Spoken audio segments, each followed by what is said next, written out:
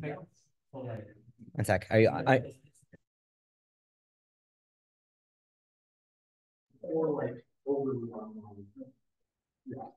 just gonna do a quick sound check. Hi, Zoom participants. I just want to make sure that you can hear us.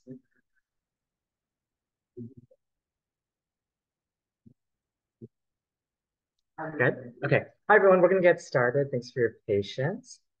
This building is really complicated to find, so we normally just start a little bit later to give folks some time to find it. But my name is Sam. I'm a PhD candidate at the Women and Gender Studies Institute in collaboration with Sexual Diversity Studies. Welcome to Sex Salon. For those of you that don't know about Sex Salon, we are a monthly graduate student speaker series sponsored by the Marcus Bonham for Sexual Diversity Studies. It's organized by graduate students in sexual diversity studies. So thank you, Jad, for organizing this month's event and taking all the lead on logistics. And yeah, so we still have 2 more events this year. We have one at the end of April and at the end of May. Our event is always Wednesdays, the last Wednesdays of the month, 6 o'clock to 8 p.m. And there's lots of opportunities to get involved with organizing with Sex Salon. So we welcome people who want to be involved with it to do that labor and and make these things happen across the university. For those who don't know this building, there's 2 gendered bathrooms down the hall. And we're probably going to take like a 10-minute break after the talk, or like a 5-minute break to give people a little bit rest, and then we'll go into the Q&A after. You can also just, step out to the bathroom. But I'm going to pass it off to Sam to do more introductions. But yeah, welcome everyone. Hey, hi everyone. Welcome today.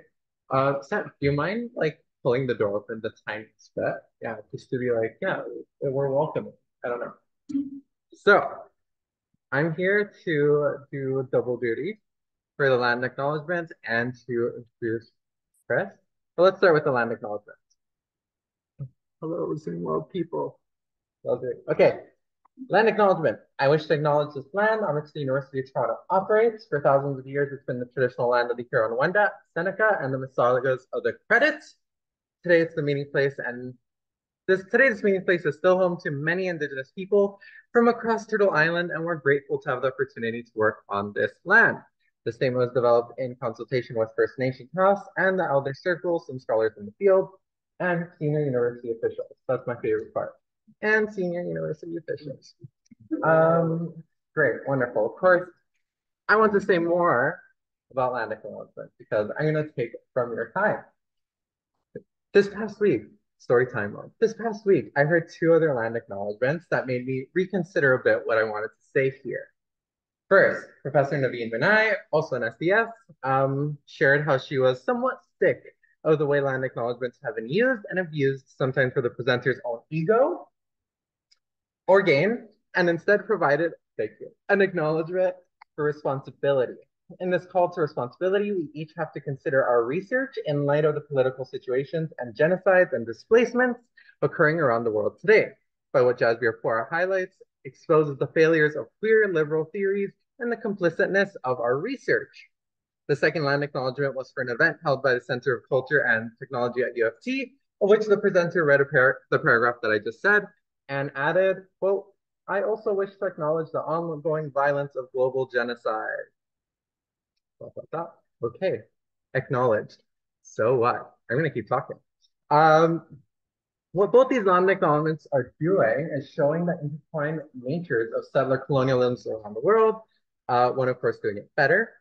So what I want to do with my time here is to discuss somewhat quickly that entwined nature of settler colonialism's dispossession in relation to the histories and presence of Turtle Island and Palestine. Let's begin with U of T's president, Merrick Gertler. In this message to the U of T community on the conflict in the Middle East, he asks us, in the midst of such a conflict in which violence and suffering on both sides has evoked such deep memories of historical injustices and caused great pain, how should we comport ourselves? Pause. This comportment is then paired with responsibility. Quote, our university must demonstrate to the world how civil, informed debate about difficult issues can be conducted. So, let's be charitable. You're talking about responsibility. Let's delve into civil and informed comported land acknowledgement in 4 steps. Okay, keep following along. LadyLike, yeah, oh yeah, 4 steps. You're here for it. 1, UTSC's Muslim Students Association Statement on Palestine does this well. We strongly uphold the international values of justice, peace, and unity for all innocent people, including Christian, Jewish, and Muslim individuals. We condemn Israel's attempts to block all access to water, food, electricity, and all other humanitarian assistance in Gaza. We condemn the bombing of medical personnel and innocent civilians, endangering the lives of 2.3 million people. The restricted access to aid, coupled with limited means for Palestinians to leave amidst the continued siege, effectively transforms Gaza into the world's most expansive open-air prison. These actions are not just a crime against millions of Palestinians, but a crime against humanity. 2, many of you may have heard the term land grab universities, usually referred to American land grant universities, which were financed through governmental dispossession of indigenous land as traced through the Morrill Act in 1862. Shown on landgrabu.org, nearly 11 million acres of indigenous land, approximately 250 tribal nations, over 160 violence-backed treaties and land seizures, and further, the Morrill Act worked by turning land taken from tribal nations into seed money for higher education. The result, 52 universities benefiting, where indigenous people remain, quote, largely absent from student population, staff, faculty, and curriculum. 3 of 4.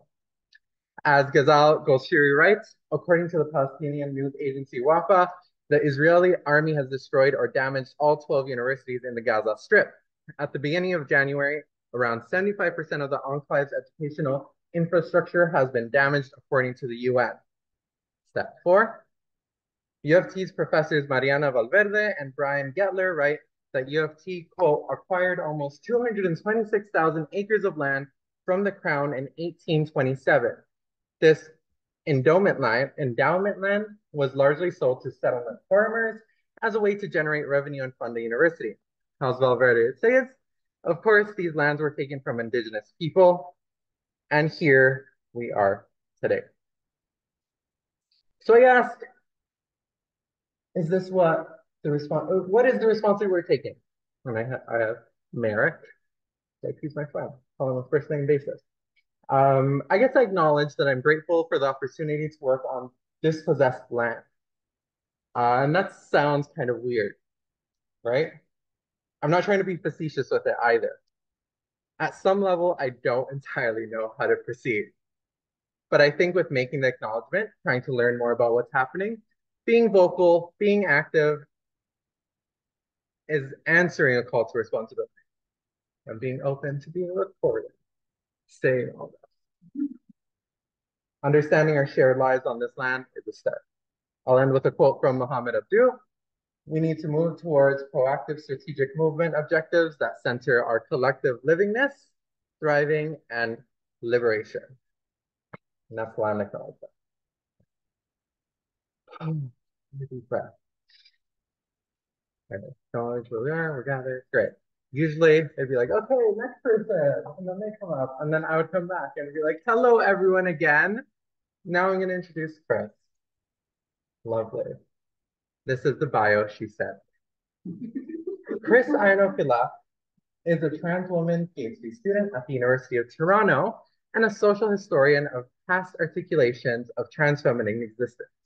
In addition to her scholarship on trans feminine porn and sex work, she's a historian of 20th century Anglophone trans feminine subcultures.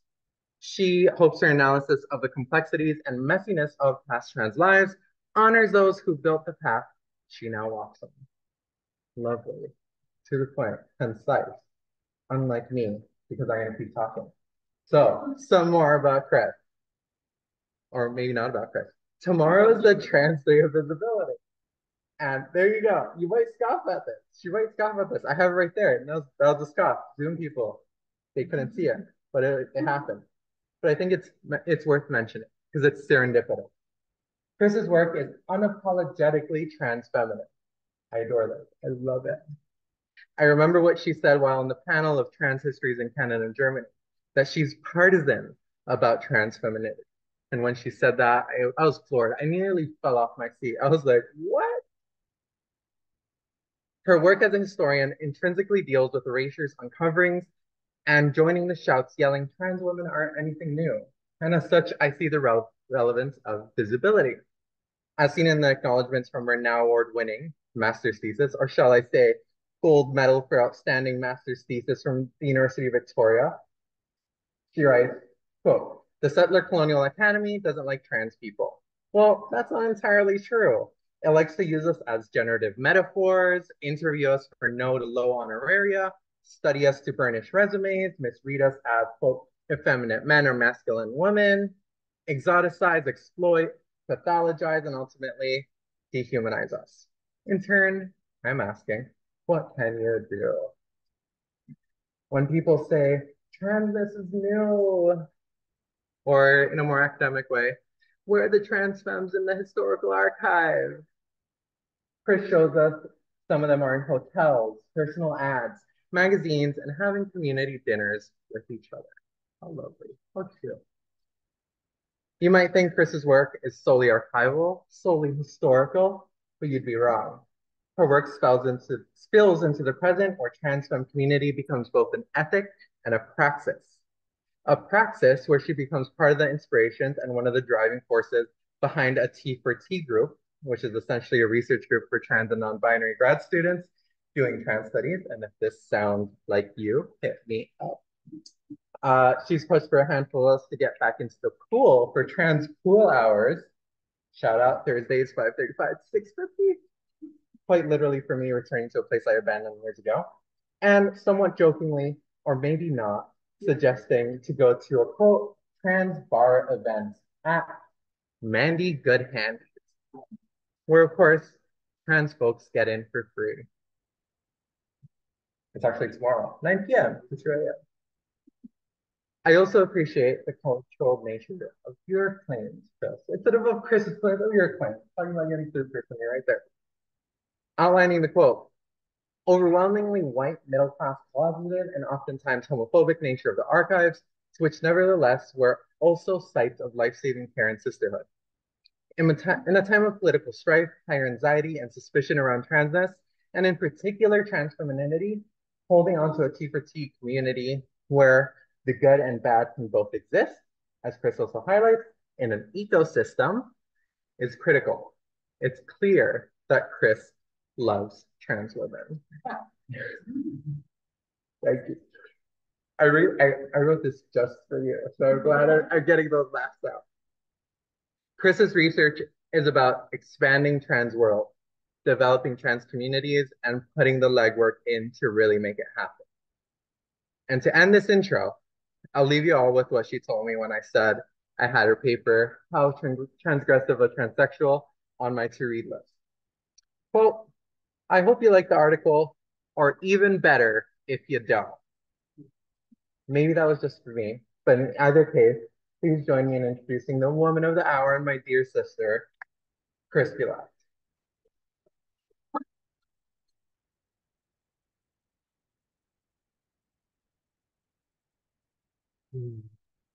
Thank you so much. Yeah, taster night. It's every Thursday. I'm excited to go. Eventually, not tomorrow. I gotta sleep after this. Good evening, everyone. Thank you, Sam and the Sex Salon, for having me. I'm so thankful for the audience in person and on Zoom. As Sam talked about, this talk, like all my work in the Academy, is for trans people. And for the trans folks in person or over Zoom, let's really take in what that means, what being here means. We've gathered together in community as trans people to learn about past trans communities. Let's sit with that a moment. You came here for, I said free food, whatever, something happened. Because you wanted to be amongst other trans people, learn about your history, or for other reasons. No matter the why, you came here. A trans person amongst other trans people to learn about other trans people. We've always been around. We've always found each other. And we've always gathered in community. I'd like to start with a quote about another group of trans people who met on a Wednesday evening. Or maybe, okay. This is from the July 1960 issue of Transvestia, By this time, trans woman Susanna Valenti had been running the Chevalier d'Eon resort, which would eventually move locations to become Casa Susanna. Both locations were secluded cabin grounds where trans femmes could temporarily express their trans femininity. A reader named Nancy wrote into Transvestia to praise Susanna's efforts and added that it made her recall a little coterie of close friends of mine who were accustomed to gather at my apartment in New York City in the early 1930s. There were 7 in the group. 5 were married and lived in the suburbs. We met on Wednesday evenings. Although not a large apartment, there were 2 bedrooms, one of which was used exclusively for storing the clothing for our other selves. Each guest arrived at a different time, so there was no confusion in preparing for the evening.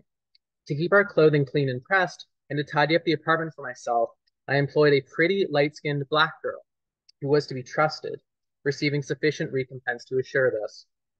When we met, she remained to assist the girls in dressing and putting on their makeup, at which she was very clever. She also coiffured our wigs for us as needed. The boudoir, as it was called, was appointed in most feminine fashion. We spent many delightful evenings chatting about the latest fashions, the theater, etc. If one discovered a shop where the owner was sympathetic to us, it would be revealed. I knew a buyer in one of the stores who would give me a buzz when something which she thought would be becoming arrived. The smaller shops were more fun, though, as there one could have a fitting for one's purchases. If one of us was wearing a new frock or lingerie, she would be persuaded to model it for the rest of us while we all oohed and awed over the garment. I dare say our greatest delight was window shopping along the avenue, not as a group, but in 2s or 3s. We always felt more secure this way and with less chance of attracting attention. During those few hours together, we could live the lives society denied us. I wonder if any other readers have had similar little groups and will in turn tell us about them. I open with this quote for 2 reasons. First, much of the trans past is opaque to us, and it always will be. This group of 7 trans femmes created a small bubble of unbelievable belonging with emotional and spiritual nourishment for them. This was in the 1930s, and it only appears once in print 30 years later. Though it is coming up on 100 years ago, the 1930s is so recent for trans history. Across time and place, there have been ebbs and flows of societal acceptance of what we may think of as trans folks. But all too often, we've had to operate in secret, hopefully away from the eyes of cishet authorities, and so out of the archives. The communities that I'll be speaking about tonight represent one half of my scholastic focus, the other's porn. And I love spending time with them, partly because they're trans femmes in trans femme community that created trans-authored and centered magazines that I then, swing into 30 years later and turn into history. But all too often in trans history, we deal in evil. We deal in hostile sources, arrest records for cross-dressing, colonial encounters with exoticized, effeminate men and masculine women, exoticizing, pathologizing, and dehumanizing clinical reports on sexual deviance. These unfortunately make up the bulk of the archive for trans historians, and we, trans historians, take it and we use these negative sources for hopefully positive purposes, demonstrating a trans presence in the past. From fragments of what survived, we create an inherently flawed image of the past. For all the evidence of trans past that survived, there is an unfathomable amount that did not. These past trans lives did not make it into the archive, but perhaps they had the good fortune to remain hidden. So many hidden lives, hidden communities, hidden worlds. But for those like Nancy, from the quote, who had such a space, removed from a viciously trans-misogynistic society for a few hours each week, think about what that meant, right? And the second reason for this quote is to think about race, or rather racism, right? Think about Nancy's unnamed Black servant. She supported the trans femininity of these 7 white women and femmes. Trans feminine subcultures, the ones that I focus on, were overwhelmingly informally racially segregated and economically stratified. As Sam mentioned, the straight trans feminine subculture that I'll be talking about tonight comes out of my thesis, my ongoing research. I assembled a former from 423 issues of magazines, newsletters, broadsheets, and periodicals of 18 different trans feminine works, that were variably published from 1960 to 1995. New York City, Boston, Philadelphia, LA were all major hubs for the subculture, but there were groups in most major American cities, Toronto, Vancouver, Montreal, and across the sea in the UK, the Western Cape of South Africa, Australia, and New Zealand. This is an interconnected, cross-continental, I refuse to say transcontinental, transfeminine, it just irritates me, network. But 1960 wasn't when Trans Femmes released the first Trans Femme magazine. In 1952, there were a few issues of the first run of Transvestia, a Long Beach trans femme published and centered magazine that Virginia Prince relaunched in 1960. From 1918 to 1920 in Montreal, we had Les Mouches Fantastiques, which, while often characterized as a lesbian periodical, I think it more reflects a certain kind of gender-fucky imbrication of gender and sexuality that white North Americans in the 20th century moved away from. And indeed, in terms of the first network for trans femmes, Weimar Germany in the 1920s and 1930s had a German language network of predominantly non-trans run trans periodicals. And even earlier, through the use of coded language, trans femmes connected in global North periodicals from at least the 19th century. We're not ever going to know the definitive first trans femme magazine. And I'm quite happy with that, or at least I don't really care. 1960 is simply when a bouquet of English language titles emerges. How many flowers were in this bouquet? I don't know. In Kate McKinney's recent wonderful work, A North American Second Wave Feminist Periodical Networks, titled Information Activism, they estimate there are upwards of 500 potential magazine titles. But that's, to quote, the precarity and ephemerality of these publications makes it impossible to know precisely how many individual periodicals existed. The problem is even worse for us, for me. From the extant archive, we know there was a robust and thriving cross-continental English language trans feminine periodical network from 1960 until the mid-2000s. But the smaller, more precarious, and often secretive or obscurationist nature of trans feminine subcultural institutions, like periodicals or clubs, prevents a precise measure of either. Even the largest and longest running trans periodical, the TVTS Tapestry, does not have an institutionally archived complete run as of 2024. It's missing, I think, the first 6 or 7 issues. In 1989, community luminary Dr. Sheila Kirk gave a speech in which she estimated that for 1989, in the United States, there are now 152 organizations and clubs known who are composed of the transgendered community. In Canada, there are 15 such groups. There are groups in England, in Europe, in Asia, in South Africa, with more emerging on a regular basis. But as will soon become clear, she's leaving out plenty of folks. For all this opacity, in an unknown number of titles, in an unknown number of pages, unknown numbers of trans femmes may have lived their entire trans feminine lives in lost ephemeral works. They fought each other, cried together, and loved each other as sisters, friends, or girlfriends. Just because those feelings are lost to us, it doesn't make them less real. But don't worry, there's plenty of archived big feelings. We'll get to that. For the subcultural network I'll be speaking about, I call it the straight trans feminine subculture. I use straight, I deployed straight for 2 reasons. First, from the subcultural elite's intense discursive pressure to disarticulate sexual non-normativity, particularly homosexuality, from trans femininity. Sorry to bum people out, but the trans femininity of this network was not really the trans femininity of Marsha P. Johnson and Sylvia Rivera. Secondly, and relatedly, the reason for this discursive disarticulation derived, a lot of these, from subcultural elites' intense pursuit of respectability to the non-trans, white, middle-class, and heteronormative mainstream. These 2 core themes inform the primary thrust of my thesis, what was properly feminine apparel and comportments. And they also shaped who could join certain social groups and the nature of events, which I'll be talking about today. And this notion of who could join informed the subculture's borders of trans femininity. With the notable exception of Virginia Prince's trans-misogynistic network of sororities for heterosexual male cross-dressers, most members commonly blurred trans identities within a spectrum of shared feminine affinity. The most obvious example of this comfort was the title of the straight trans feminine subculture's tentpole periodic, the TVTS Tapestry. The title referenced transvestites, TV, and transsexuals, TS. And I'll be saying those acronyms.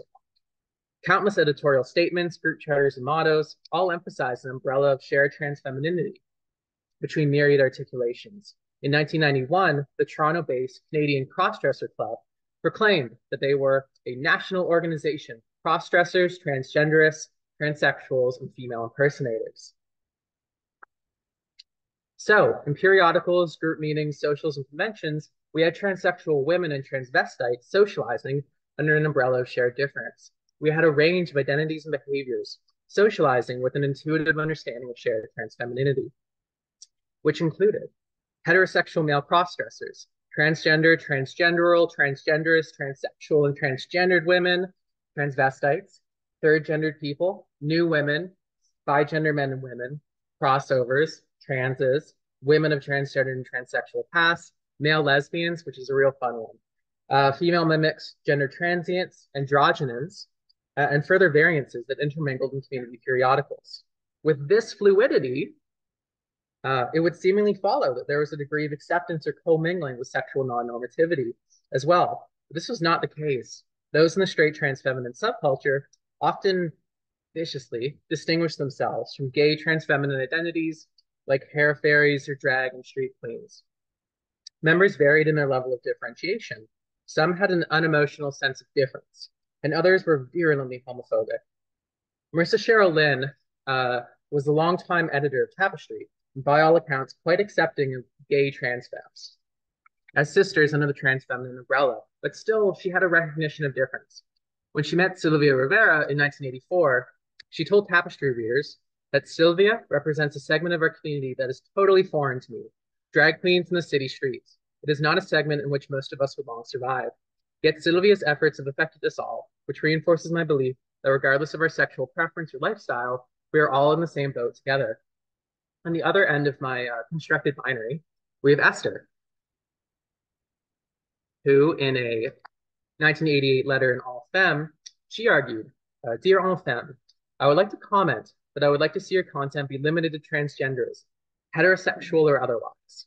I do not care for blatantly gay material, although as an artistic part of a story, it is not offensive.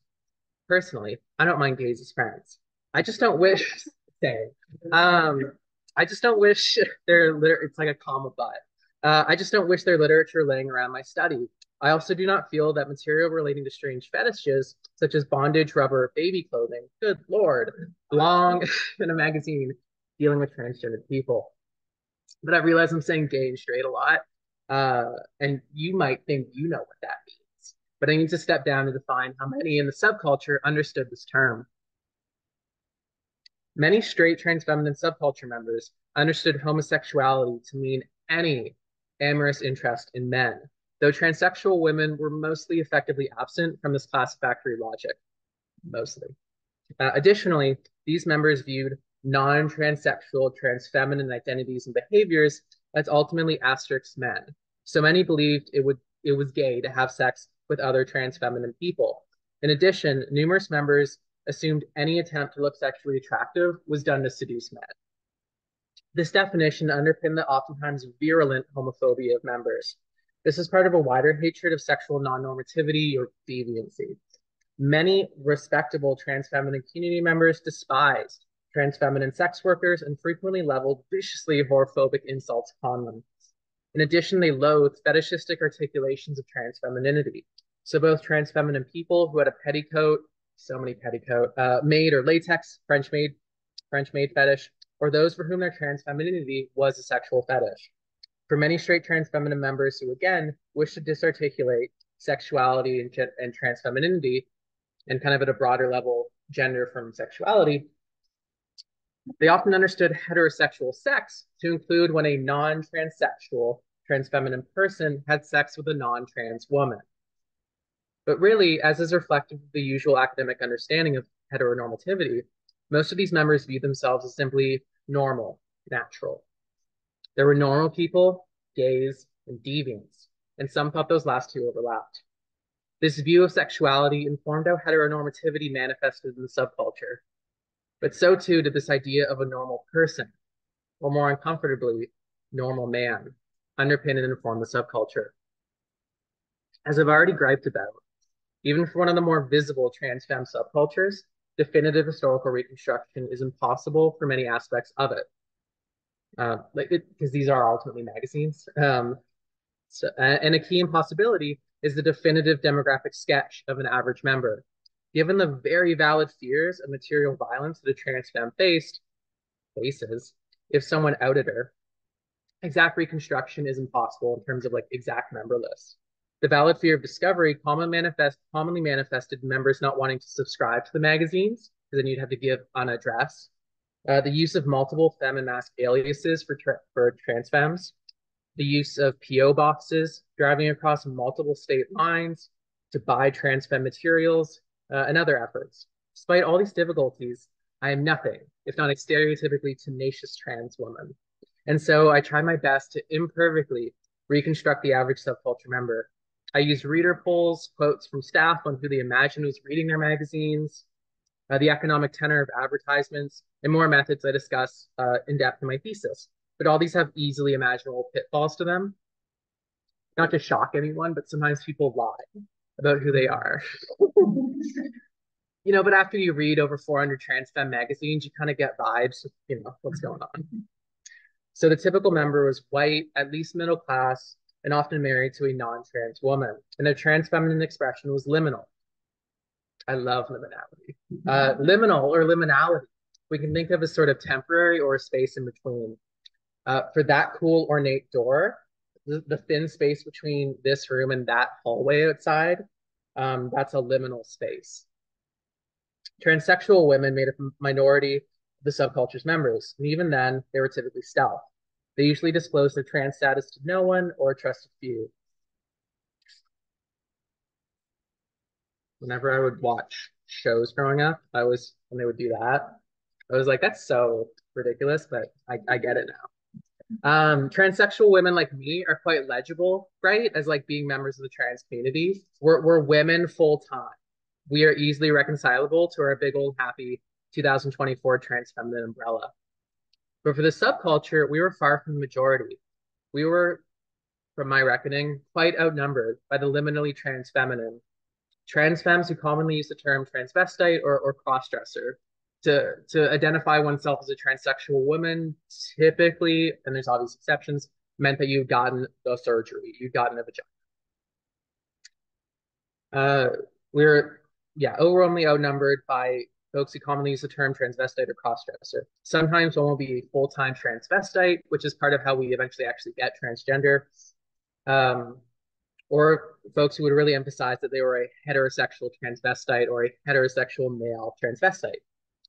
But those who called themselves crossdressers or transvestites were the majority in the subculture. And so with a few important exceptions, like specific subcultural spaces like Female Mimics International, the average reader is white, at least middle class, often married to a non-trans woman, and their trans feminine expression was liminal. At club meetings and locked hotel rooms, it wasn't full-time, to use the term. But how did I know everybody was white? There are two main answers. But for the purposes of time, I'll stick to the more straightforward answer that people just told me.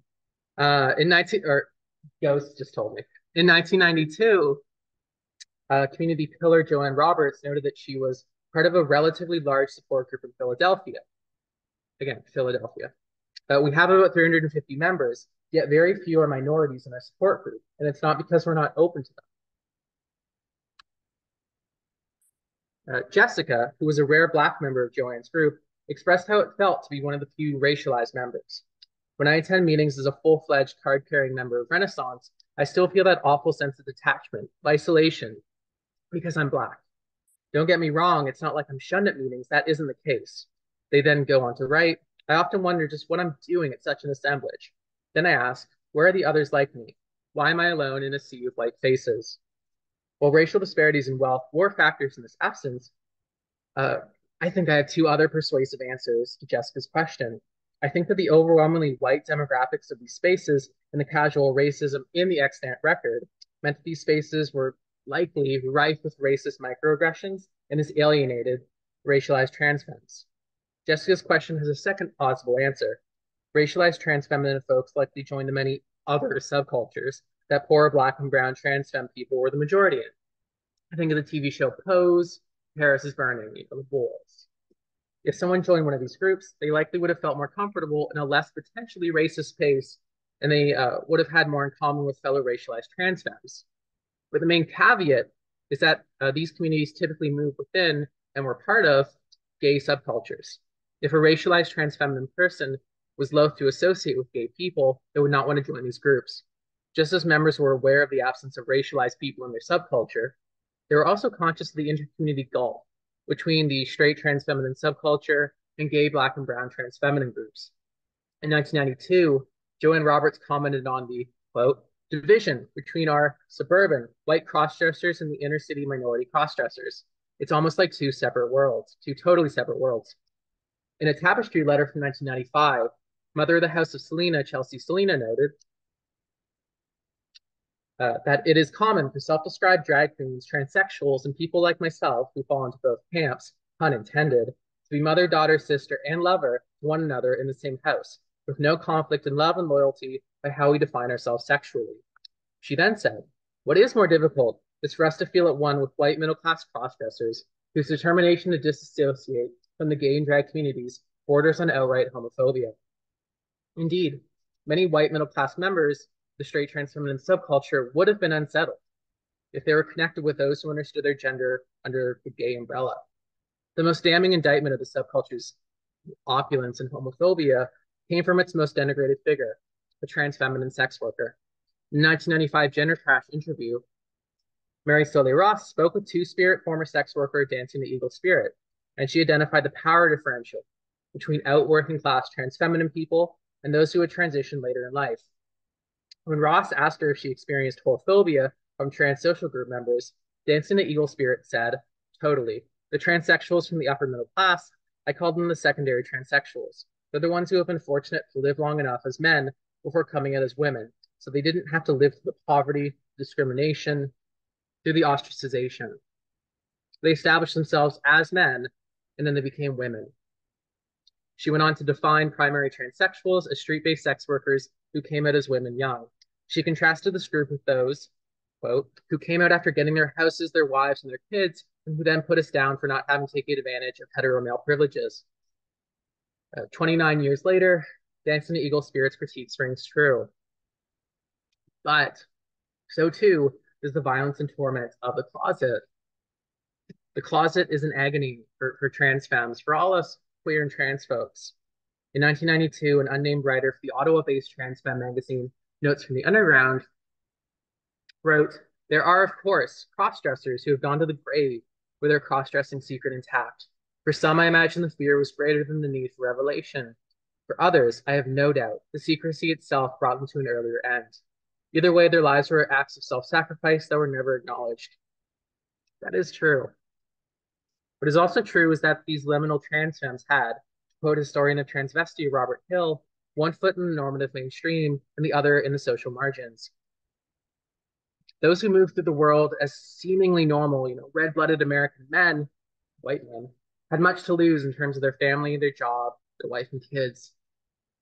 For myself, the consistent subcultural presence of homophobia, whorephobia, and otherwise exclusionary policies, though members did often hypocritically violate them, indicates that many desired at least a veneer of heteronormative normalcy, respectability politics. They may have desired this image to preserve their socioeconomic positionality or to make trans femininity respectable to normal society or themselves, or for reasons that are forever unknown to me. This does not take away from the distress and agony that they experienced as closeted trans femmes, but it also does not excuse their oftentimes violent exclusivity. But I've talked a lot about who these members were and the walls that they erected. What were inside these metaphorical walls? There could be endless possibilities for the simultaneously magical and banal. And because I'm a cool social historian, when I talk about social space, inside the walls is not just in-person event spaces. Social spaces include easily legible in-person events, like conventions, club meetings, and retreats, which subculture members held throughout the year. But social spaces also included the periodicals themselves. These magazines were non-internet, virtual, ephemeral spaces. Trans feminine people read these works in locked rooms, motel suites on fake business trips, or hurriedly in the aisles of the sex shops where they are commonly sold. For the many closeted members of the subculture, these more liminal examples were essential lifelines for trans feminine social life. In 1990, a closeted transsexual woman named Karen explained to Female Mimics International readers that, quote, due to my job and family matters, I cannot be the female I'd like to. So I must settle for knowing that I'm a TS and will always be a woman in a man's body in ugly men's clothes. The pages of trans feminine magazines were the entire movable closet of Karen's trans femininity. Her trans femininity and her experiences in community matter. She lived her true self through magazine pages. We'll never know how many were like her, but she was not alone. Members could be in community through reading the magazine and writing into it, but a key pillar was correspondence, or as put by an anonymous author in the 1987 article for LadyLike, correspondence is a very important part of the transvestite lifestyle. Not only is there an inner desire to share your activities with someone by letter and photo exchange, but this network of communication, this grapevine, if you will, also circulates information. Correspondence with other enthusiasts creates social contacts. It acts as an exchange for ideas and opinions. And best of all, it provides an opportunity to show off a little. Connection and community wasn't it such a nourishing part of being in a trans feminine space? When an isolated trans feminine person realizes she's not alone, it's a sacred experience. I felt that way. Countless women and femmes in these magazines said the same. You know, even right now, in this room, it's very groovy to be around other trans people, other queer people. And again, if you're closeted and for reasons of safety could not engage with in-person trans femme spaces, correspondence was indeed a very important part to being in community. And for histories of LGBT periodicals, it's also important that we can clear understandings of textual and in-person spaces. Very often people read these magazines together in small groups or at club meetings. In 1994, Jennifer and her girlfriend Paige, who were both trans women, wrote into the sexually open Female Mimics International and spoke of how much they love to sit down together and go through the personals, send letters off not only to these potential gentleman friends, but letters to FMI for a personal act. To these women's point, these magazines were venues to meet people for in-person liaisons. Essentially 90% of what I've quoted and read from so far, like you could find this very easily on your phones. All you need to do is Google Digital Transgender Archive and then one of the magazine titles. And if you do, you can read the magazines that I've used in this talk. And if you do, you'll quickly notice that sometimes the last third of the magazines are entirely made up of personal ads, people seeking connection. Tim Christie described the purpose of FMI's personal sections as a place where folks like us can meet and talk. We make new friends here and maybe find a lover or two, or just a playmate, but here's where it all waits for you. Magazines flaunted having plenty of new personal ads as a mark of subcultural quality, like this issue of Tapestry, which promised both over 700 accurate and up-to-date personal listings, plus an updated directory of organizations and services. But for many subcultural members, the goal was to exist in in-person community. There were, and are actually, clubs, sororities, regular conventions, and like I opened the talk with, informal hangouts.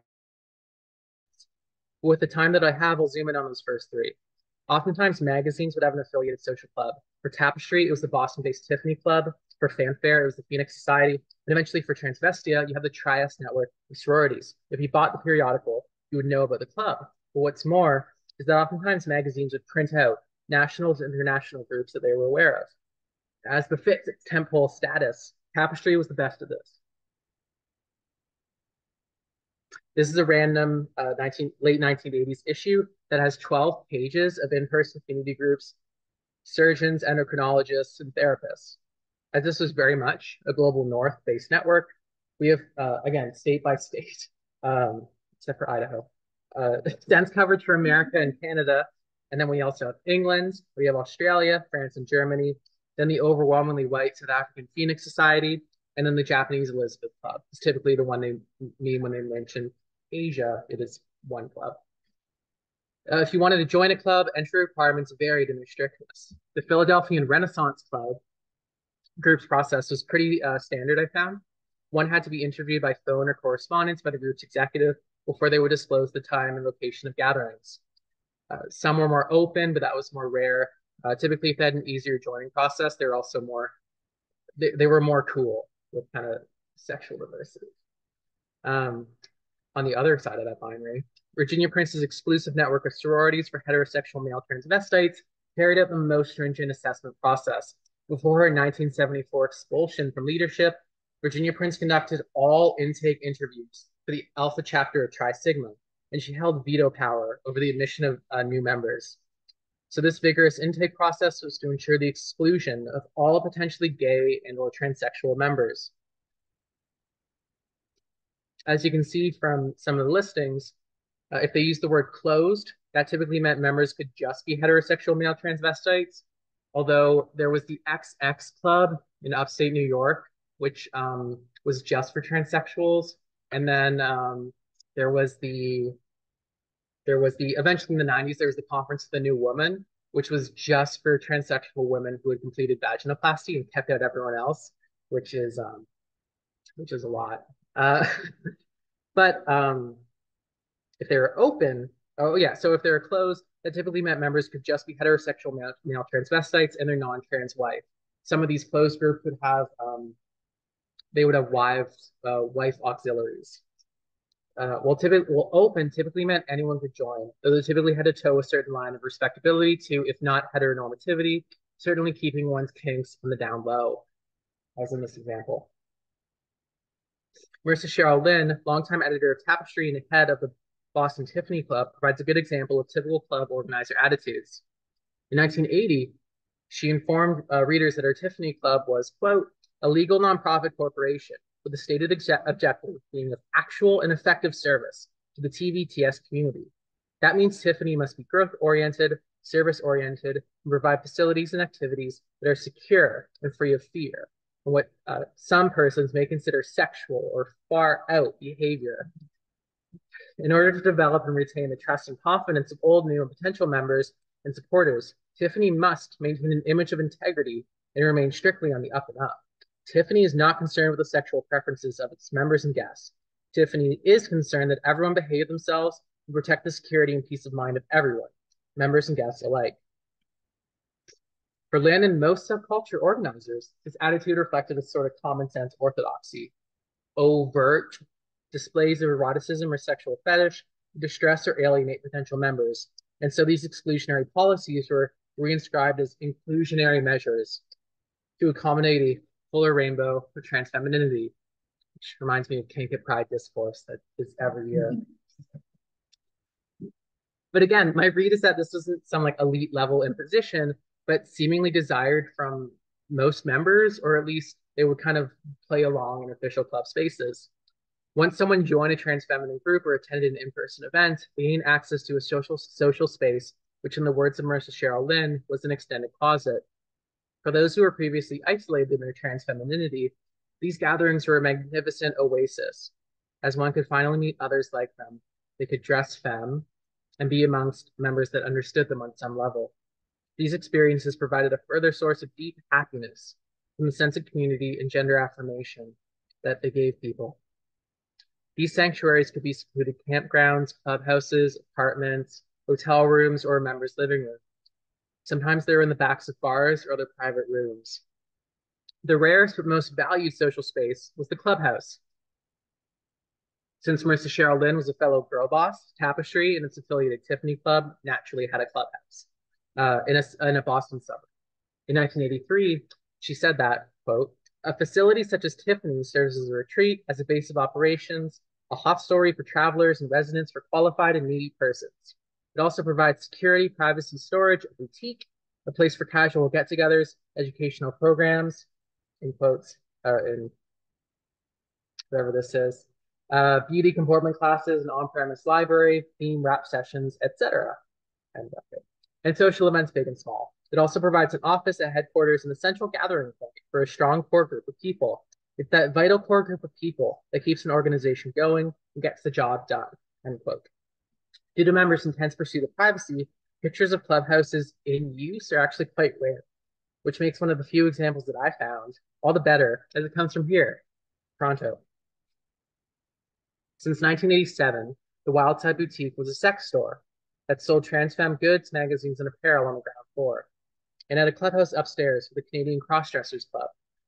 And it's still around. We could go to it after this. Now it's for everyone, but still basically caters to trans femmes. This nondescript storefront on a random Toronto street is a seminal part of Trans Femme Toronto Canadian history. In the Canadian Crossdresser Club newsletter's winter 1992 issue, they gave a tour of their clubhouse. We see first a tour of the Wildside Boutique that sells femme shoes and women's sizes from 9 to 14, which I really need. There are also larger size femme clothes, makeup, jewelry, larger size lingerie that includes gaps to help tuck. We also have hip pads, breast forms, and wigs, plus trans femme erotica and magazines, including some of the ones that I referenced. And here we have services the Wildside offers, which includes feminization service sessions for makeup and clothes. And sometimes these are essentially short workshops where one could learn how to look like a woman, which of course are filled with very distinct understandings of respectable femininity. So in this picture, Wildside's owner, Patty, is giving a feminizing makeup makeover to Bernadette. So all this is on a random Toronto street. Imagine being an isolated trans femme and stepping into the space for the first time. This is a time before trans Twitter, Reddit, 4chan, Discord. This would have been quite the cornucopia. And finally, we haven't gotten upstairs. The actual boutique. This is 400 square foot, the clubhouse. 400 square feet. That meant so much to so many. Of course, there's plenty of floor-to-ceiling mirrors as well. We also have 4 twin beds to accommodate overnight stays for trans femme members. We have 6 makeup stations, which we don't actually see. There's also a change room, club lockers, and a bath. Lockers are actually quite common, as a trans femme would often potentially store her entire femme wardrobe, her entire trans feminine existence in a locker, away from her wife, kids, and others. These clubhouses, meeting spaces, and conventions were, I think, sacred spaces on some level. But like any community, they were not without their tensions and conflict. The unexclusionary policies I talked about earlier were the sometimes petty cruelties of members. In 1992, Owen wrote into Tapestry to say, "Dear Naomi, recently I attended my first big weekend affair. It was my first time out in public, and so I was quite apprehensive and nervous. Generally speaking, I had a marvelous time. However, I was and still am deeply distressed by the behavior and appearance of some of the participants. Isn't there something we can do to legally prevent some of these undesirables from attending our events?" These were spaces where trans femmes could bond and learn distinct forms of femininity, which could sometimes be quite harsh lessons. In 1990, a trans femme named Lisa wrote into Female Mimics International to excitedly talk about her first time at a trans femme support meeting. Lisa wrote that she met a bunch of absolutely wonderful and very helpful sisters.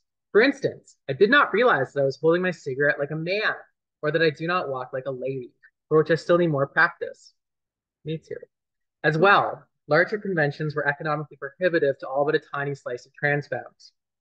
Implicit whiteness was, of course, ever present.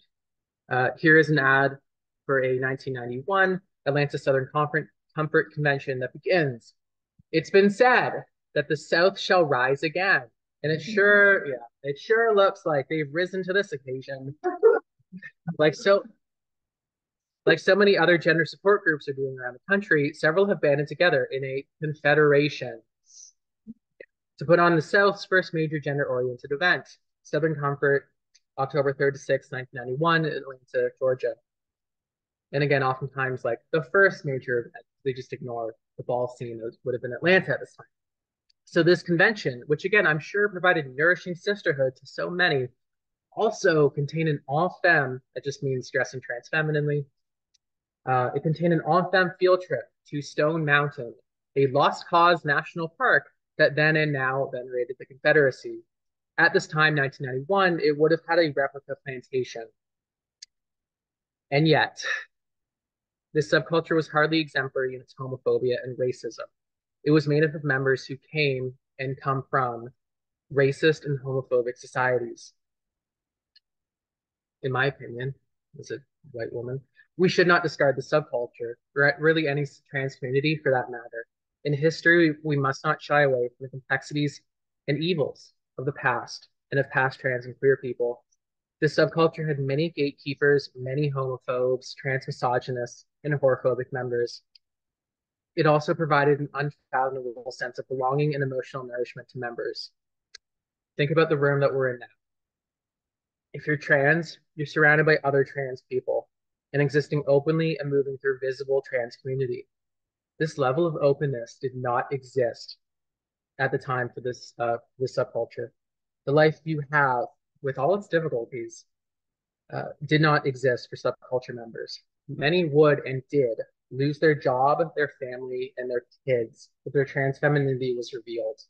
And so the periodicals, the in-person spaces, were often the one place they could belong, the one place they could exist in their gender, their trans femininity. And so I want to end with one of my favorite examples. To return to Susanna Valenti in Casa Susanna. She recalled what the campground meant to members. We have some swings originally placed there for children. A few weeks ago, Dorothy from Chicago, who was our guest, discovered with Susanna that it was marvelous fun to sit on those swings and catch up, so to speak, with that part of our girlhood which had been denied to us. That's why every type of activity, no matter how trivial it may seem, takes on a fascinating quality when we allow our girl selves to perform them. I am critical of much of the subculture, but it did provide an unfathomable sense of comfort and connection to many. This does not take away from members' homophobia, racism, internalized trans misogyny, whorephobia, and petty cruelties. The sisterhood the subculture provided, though it was so damn imperfect, is what we should take from this community. The subculture saved lives. Trans sisterhood saves lives. It saved mine. It sustains me in the academy. Studies of historical trans feminine subcultures are so important to show that history was not as normative as is so often assumed. Push back against ahistorical transphobic myths of transness some recent phenomena symptomatic of societal decline. But most importantly, it is important for contemporary trans communities to know others like ourselves found each other. And while this community is not perfect, what community is? Thank you.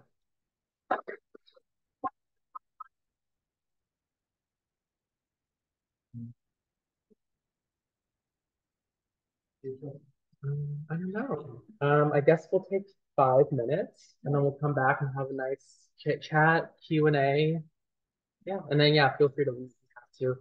I know 7 o'clock is very so Will, when I was first reading your article, I was pooping my pants because I was like, what if their take is very different from mine? But there were so many parallels within the New Zealand context, in terms of with obviously like local specificities, but within the New Zealand context, there is that sort of respectability politics of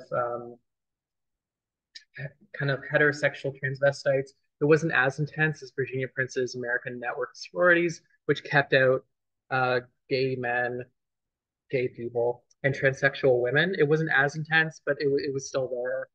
And the interesting thing is that there's such a connected network that I find quite interesting that it kind of misses New Zealand.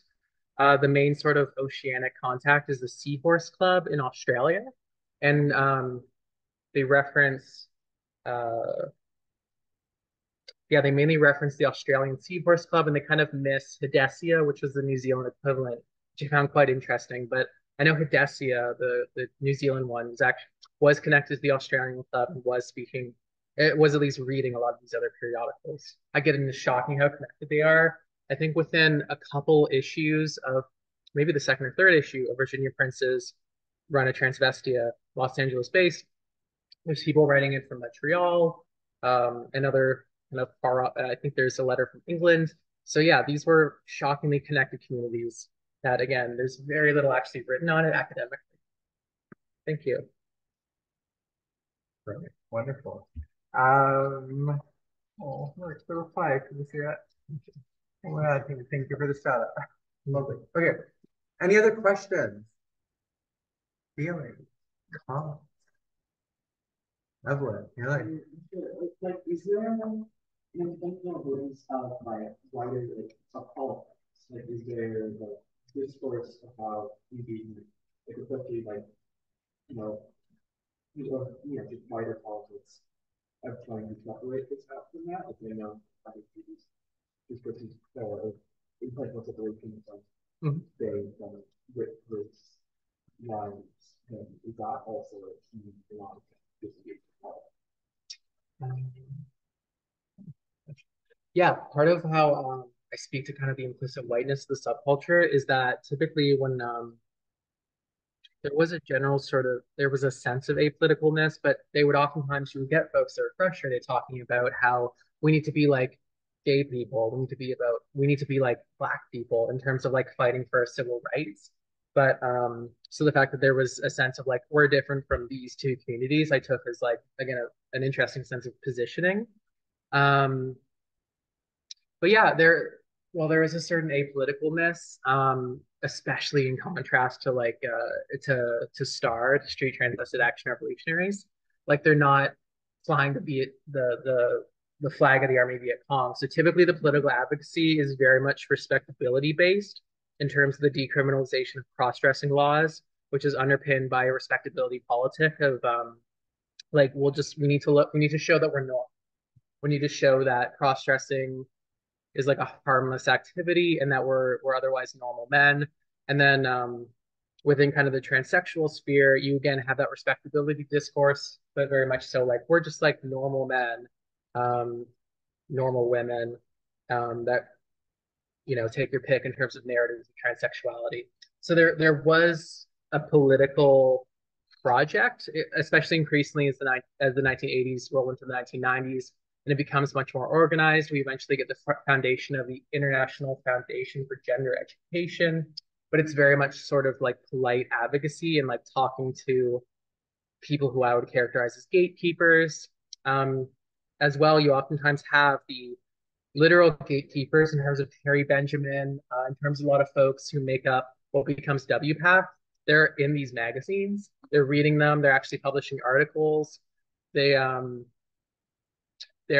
blanking on the name, but one of the WPATH founders has a regular column in Tapestry. So it is quite interesting, like how imbricated these sort of what I characterize as like very much sort of trans feminine communities, how much gatekeepers were actually embedded, non-trans gatekeepers were embedded in these communities as well.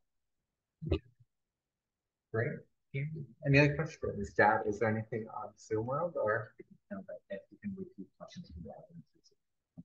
Great. Anyone else from the audience? Something on your mind?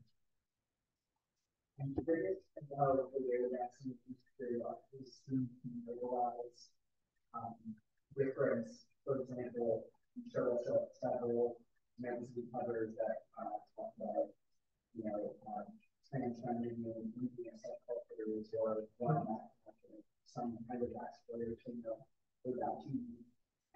huge worlds. They mentioned silver there, and you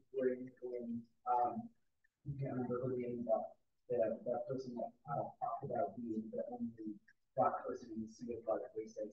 But what I'm just curious what you make of those kind of positive attempts to include or to call back to trans feminine lives of the different race and era and temporality. What do you make of that and the whole tension between the actual exclusion from these groups, from these spaces to right, but then kind of also having them highlighted specifically to kind of make the argument that trans people have existed everywhere and forever in perpetuity. So to repeat, in short, what do you make of the differences that are kind of somewhat included in the periodicals? And I think that's the gist. Yeah, I mean, so I'll divide the question. So on the question of race, again, there wasn't like we're open mouth racists.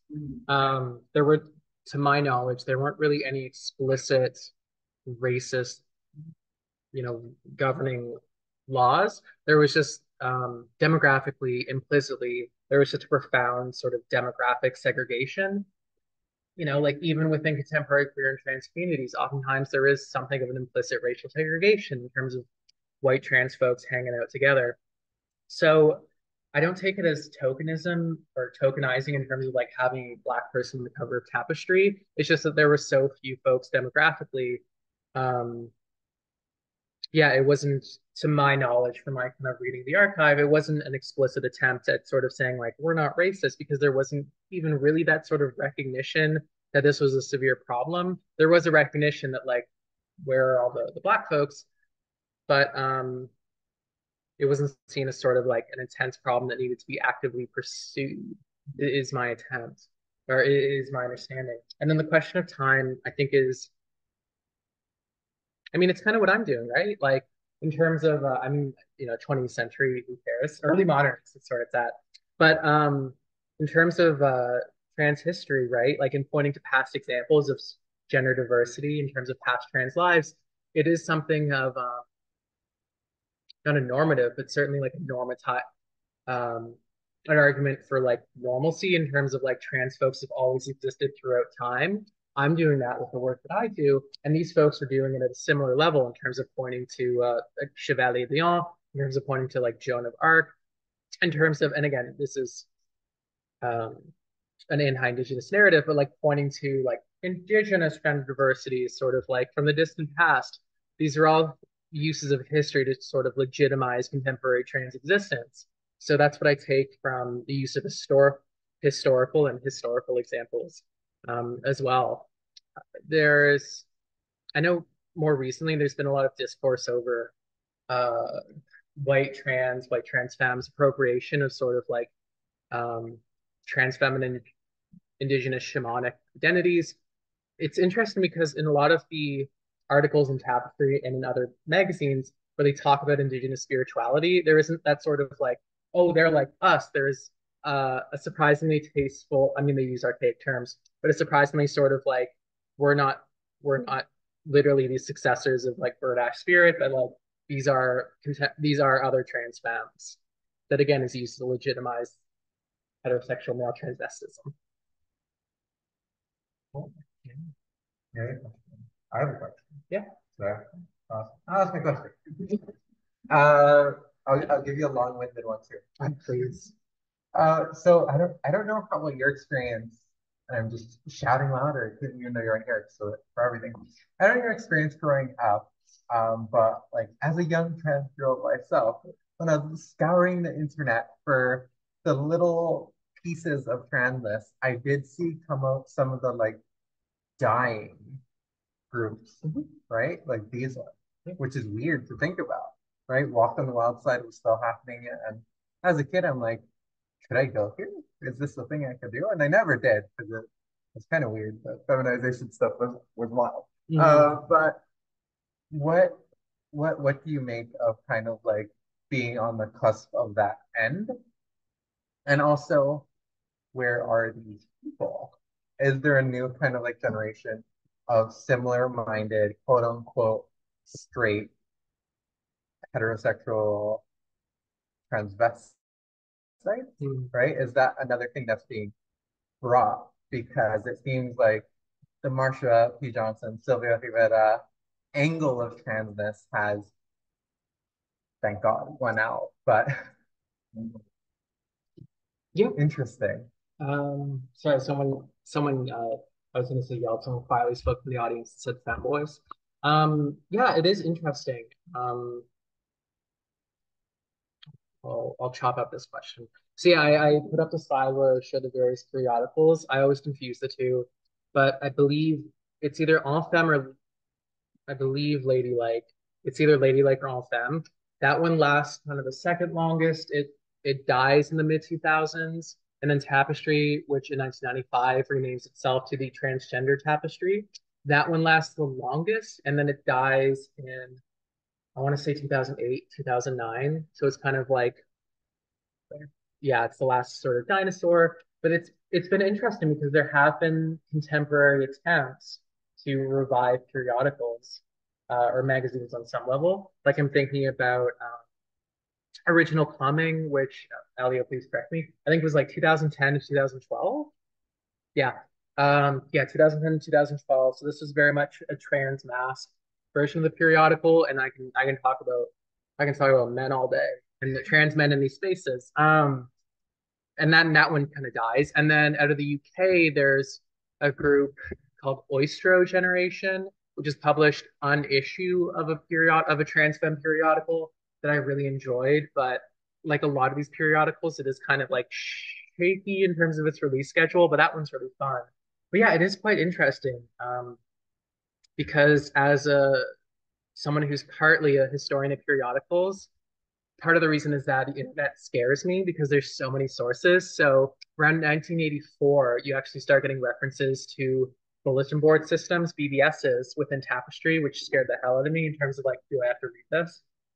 I'll save it for the dissertation. But yeah, these groups do kind of die off because a lot of them join the internet. The cohorts that are reading Tapestry join the internet. 1995 is kind of like the peak of Tapestry, and then it sort of declines. But I have an Ouroboros on my thigh. An Ouroboros is a snake eating its own tail because I find oftentimes the past and present can be quite similar. So while heterosexual male transvestites, as I defined it, isn't as popular, I do think the sort of larger respectability trans femmes that are all about like we're normal, we're not freaks like these people, like that as a cultural form very much remains. The sort of like young, not quite twinkish, but you know, like the young cross dressers have become the femboys.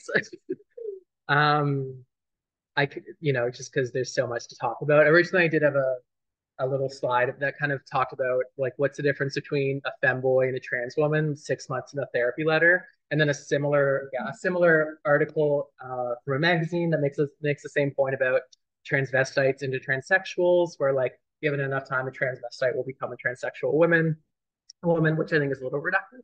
But I do think while like the names have changed, a lot of the sort of respectability minded stuff has remained, especially in terms of like how one needs to perform trans femininity to be properly feminine, to be properly respectable. Again, like the serial numbers have changed and whatnot, but the actual core beliefs I think are still there. Um, this was kind of after my time in terms of transness, you know, becoming a woman. But I have heard of like very toxic, respectability minded, like very much body image focused uh, forums or I don't quite know what to call them on 4chan. It's like 3Ts or 4Ts or something. Four trans. And so yeah, and then there's obviously Susan's Place, which is actually still around. Susan's Place was very much a successor to like respectability focused trans femmes in terms of very specific ideas about trans femininity. So like while this is history, the core sort of ideologies and beliefs I think are still quite there. Yeah. Thank you. Mhm. All right, I think we have time for anyone else. Maybe for any questions, desires, feelings. Yes. Mm.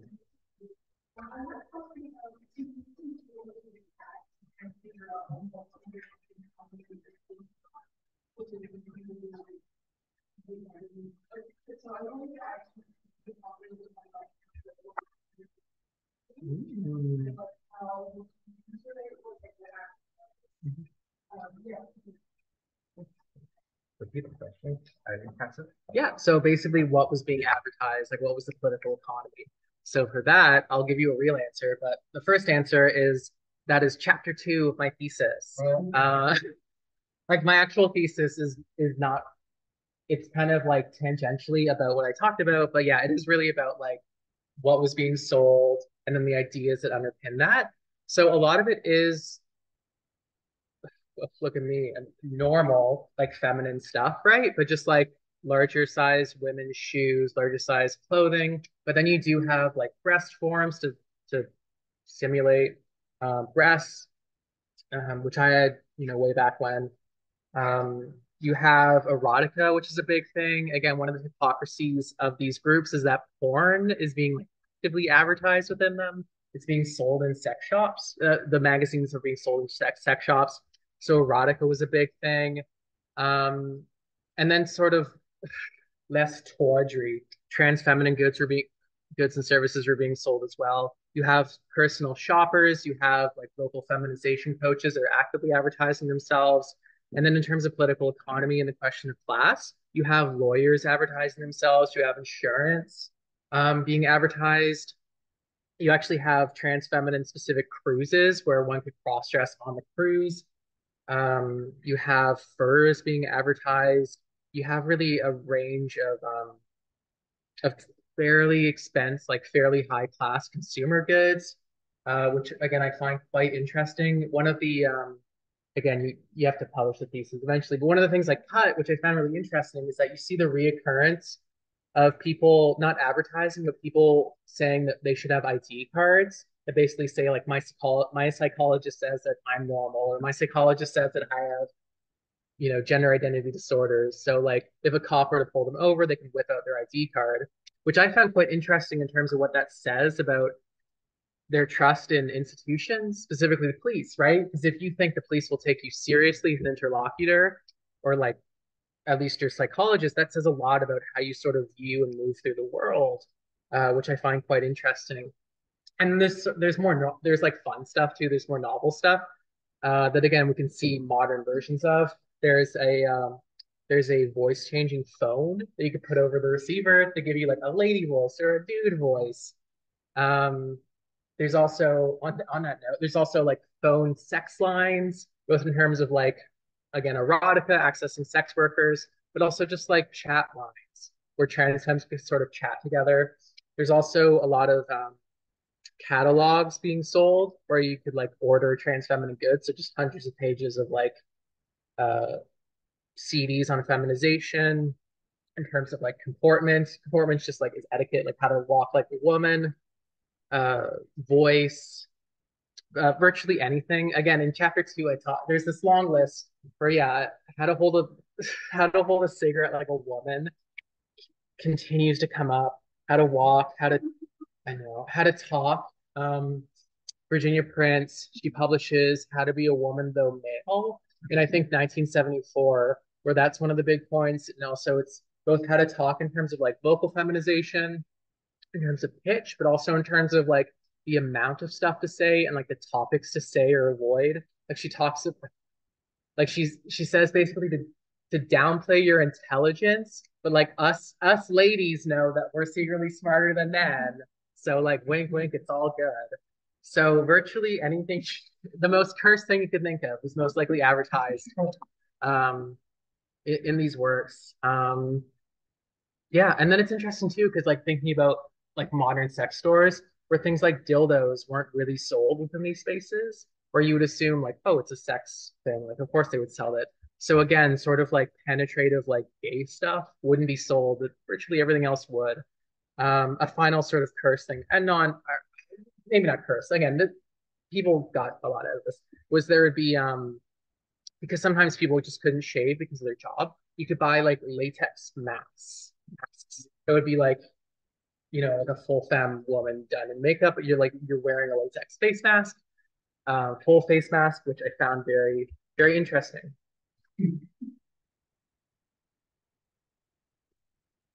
Great place to end. So let's see this. Okay, yeah, I think we can end there. Thank you again, Chris. Yeah. Lovely. Thank you so much for coming.